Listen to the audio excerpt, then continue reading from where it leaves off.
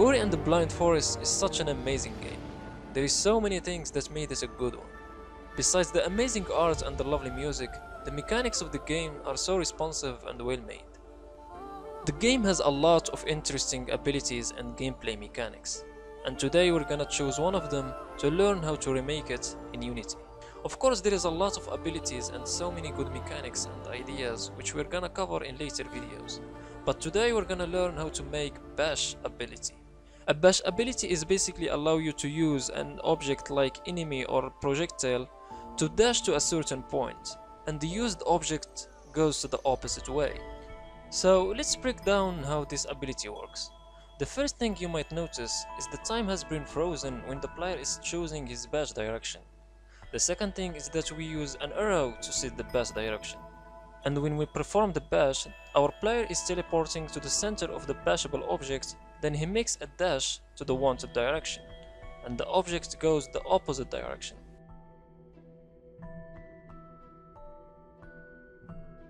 Let's start with our basic map here. We have this player which has sprite renderer, box collider 2D and rigid body 2D, basic stuffs. And I have added another script. All what it does is just when hit one of those, he dies.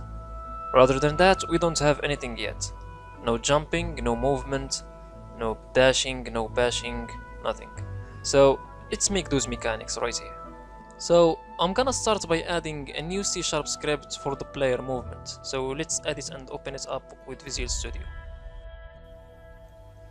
And let's start by declaring some variables. First, I'm gonna declare the first variable of the movement speed and another variable for the player rigid body. And I'm gonna add another variable for the direction. And in start method, I'm gonna identify the player rigid body by adding its component rigid body. In update method, I'm gonna set the direction equal to input.getAxis horizontal multiple by movement speed. And inside the fixed update function, we're gonna perform the actual movement of the player by setting the x-axis of the player rigid body velocity to direction multiple by time.fixed delta time, and we're gonna leave the y-axis as it is because we want to move only in the x-axis. So let's save this and go back to Unity. And by adding the movement script to the player, you can see that there is two variables, movement speed and the player rigid body. The player rigid body will be automatically identified in the start function. So let's add a value to the movement speed and see if that's working. And as you can see here, the basic movement is working just fine, but we have a small problem, which is our player doesn't look to his movement direction. So let's fix this quickly. In order to make the player look to where he's heading, I will create an if statement about the x direction. If the direction greater than 0, that means the player is moving right, otherwise he is moving left. And here we go, our player movement is working just fine.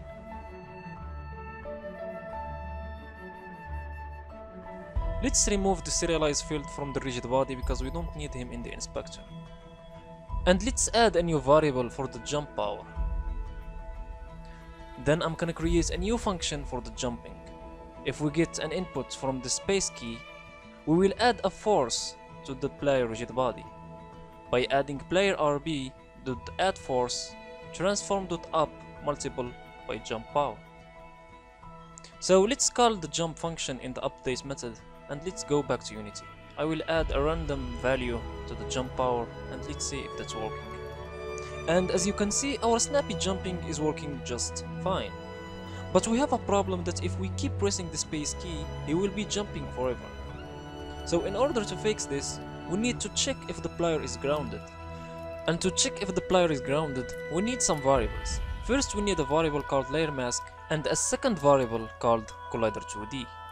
And I'm gonna identify the collider 2D in the start method, and of course it's gonna be the box collider of the player.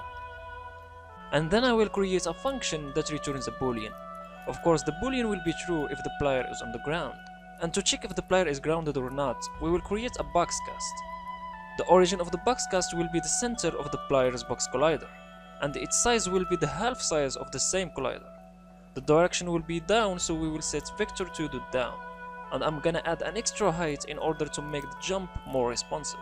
And finally a layer mask so the backscast will consider the platform layer as the ground. Then I will set return if the collider of the raycast is not null. And if you didn't understand very well what does the backscast mean, or you didn't get how to check if the player is grounded, don't worry, there is a lot of upcoming videos that will break down all of these things. So let's call the isGrounded function as an additional condition inside the if statement, so we can check if the player is grounded or not before doing our jump. Back in Unity we need to add a new layer. I'm gonna name it platform. Then we will select the platform element and change its layer to the platform layer which we've just created it. From the movement script in the player, we need to set what the layer that we should consider as the ground. And of course, it's the platform layer. And here we go, our player jumping is working just fine.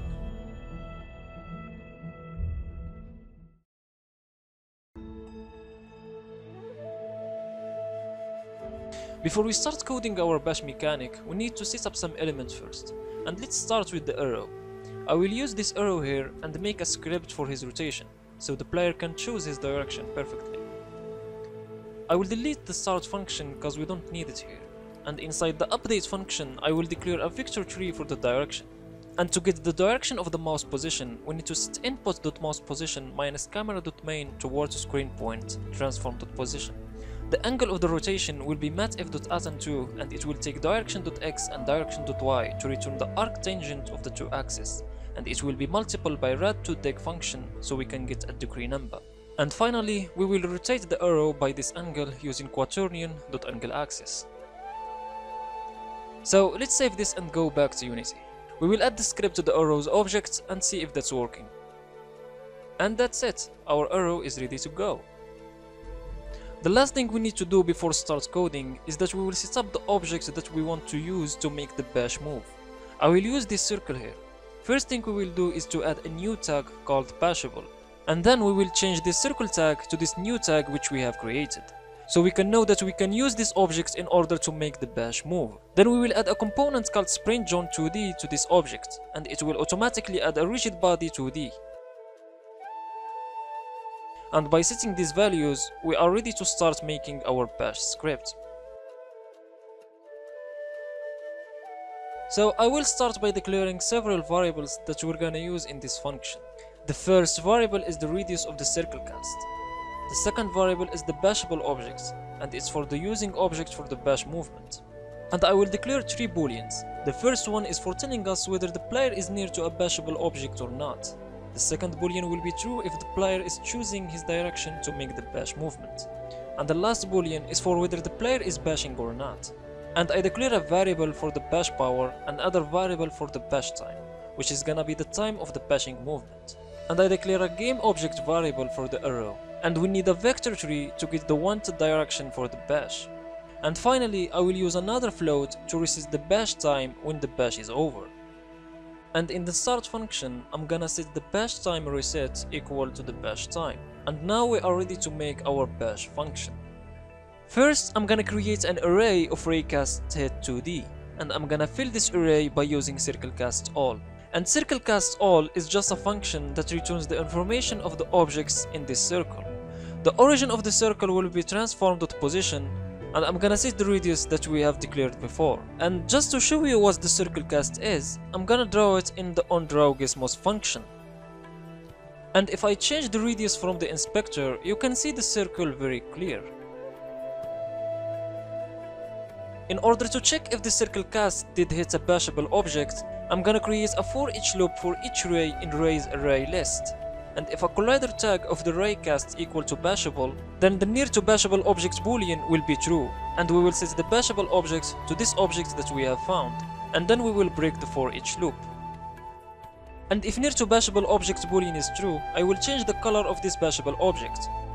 And if we press the right mouse button while the player near to some bashable object, then we will set the time to time scale equal to 0 so we can stop the time. And then I'm gonna change the scale of the bashable object just to add some nice effects. Then we will show the arrow and set its position to bashable position.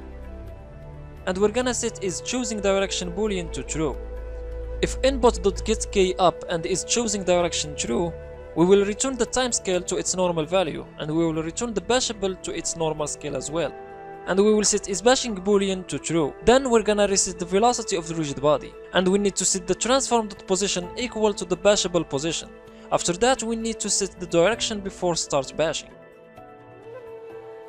and we will use it to set the rotation of the player.